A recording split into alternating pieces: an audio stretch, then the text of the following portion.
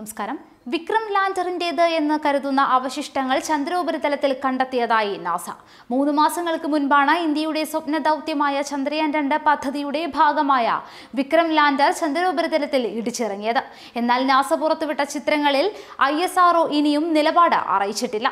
നാസയുടെ ലൂണാർ ഉപഗ്രഹത്തിന്റെ ശക്തിയേറിയ ക്യാമറ കണ്ണുകളാണ് വിക്രം ലാൻഡറിന്റെ അവശിഷ്ടങ്ങൾ കണ്ടെത്തിയത് എന്നാണ് അവകാശവാദം.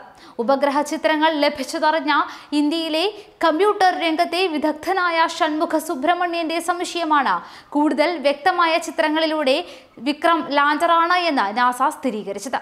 ഉപഗ്രഹ ചിത്രങ്ങളെ വിശകലനം ചെയ്യുന്ന ഷൺമുഖം കണ്ടെത്തിയ അസ്വാഭാവികങ്ങളായ വസ്തുക്കളെക്കുറിച്ചുള്ള സംശയമാണ് നാസയ്ക്ക് സഹായമായത്. നാസയുടെ ലൂണാർ ടീമാണ് സാധ്യത മനസ്സിലാക്കി ക്യാമറ കണ്ണുകളിലെടുത്ത ചിത്രങ്ങളെ വീണ്ടും അപഗ്രഥിച്ചത്. ചന്ദ്രോപരിതലത്തിൽ കണ്ടെത്തിയ പ്രത്യേകതരം തരികളും അവ കിടന്ന സ്ഥാനവും ISRO നൽകിയ വിവരങ്ങളും വെച്ചാണ് വിക്രം ലാൻഡർ ഇടിച്ചിറങ്ങിയത് തന്നെയെന്ന് സ്ഥിരീകരിച്ചിരിക്കുന്നത് എന്ന് നാസ പറയുന്നു. ഇടിച്ചിറങ്ങിയ സ്ഥലത്തിന്റെ അളവുകളും ഉപഗ്രഹം മനസ്സിലാക്കി. അത് പ്രകാരം നവംബർ മാസത്തിൽ ലൂണാർ എടുത്ത ചിത്രങ്ങളാണ് നിലവിൽ ലഭിച്ചിരിക്കുന്നതിൽ ഏറ്റവും വ്യക്തമെന്നും നാസ പറയുന്നു. ചന്ദ്രോപരിതലത്തിൽ വളരെ സമർത്ഥമായി ഉപഗ്രഹം ഇത്രയടുത്തെത്തിക്കാൻ ISRO നടത്തിയ പരിശ്രമത്തെ നാസ ഒരിക്കൽ കൂടി അഭിനന്ദിച്ചു. നിർഭാഗ്യകരമായ എന്തോ ഒരു കാരണം കൊണ്ട് മാത്രമായിരിക്കാം വിക്രം ലാൻഡർ കണക്ക് കൂട്ടലുകളെ തെറ്റിച്ച സെപ്റ്റംബർ 7-ന് ഇടിച്ചിറങ്ങിയത് എന്നാണ് നാസയുടെ വിശകലനം. നാസ ട്വിറ്ററിലാണ് ഇക്കാര്യം അറിയിച്ചത്. 2 ഡസനോളം വരുന്ന ലൊക്കേഷനുകളിലായാണ് അവശിഷ്ടങ്ങൾ കണ്ടെത്തിയത്. ചന്ദ്രന്റെ ദക്ഷിണ ധ്രുവത്തിൽ നിന്ന് 600 കിലോമീറ്റർ അകലെയാണ് അവശിഷ്ടങ്ങൾ കണ്ടെത്തിയത്. 2019 സെപ്റ്റംബർ 7-ന് പുലർച്ചെ നടന്ന സോഫ്റ്റ് ലാൻഡിന്റെ അവസാന ഘട്ടത്തിൽ ചന്ദ്രോപരിതലത്തിന് 2.1 കിലോമീറ്റർ ഉയരത്തിൽ വെച്ച് വിക്രം ലാൻഡറുമായുള്ള ബന്ധം ചന്ദ്രയാൻ 2ന്റെ പ്രധാന ഭാഗമായ ഓർബിറ്ററിന് നഷ്ടപ്പെട്ടിരുന്നു. ഇന്ത്യൻ ബഹിരാകാശ ഗവേഷണ സംഘടനയുടെ ചെയർമാൻ ഡോക്ടർ കെ ശിവൻ 7-ാം തീയതി പുലർച്ചെ 2:18-ന് ഇക്കാര്യം അറിയിക്കുകയായിരുന്നു. നേരത്തെ വിക്രം ലാൻഡറുമായുള്ള ബന്ധം പുനഃസ്ഥാപിക്കാൻ ശ്രമം നേരത്തെ ISRO ഉപേക്ഷിച്ചിരുന്നു.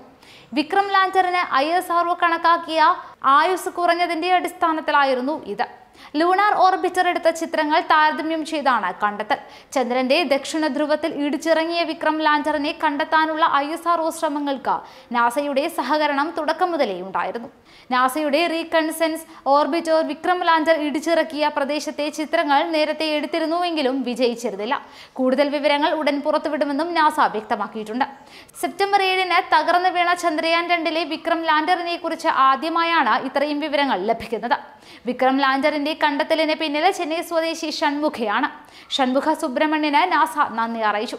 ദൗർഭാഗ്യകരമായ എന്തോ ഒരു കാരണം കൊണ്ട് മാത്രമായിരിക്കാം വിക്രം ലാൻഡർ കണക്കുകൂട്ടലുകളെ തെറ്റിച്ച ഇടിച്ചിറങ്ങിയത് എന്നാണ് നാസയുടെ വിശകലനം.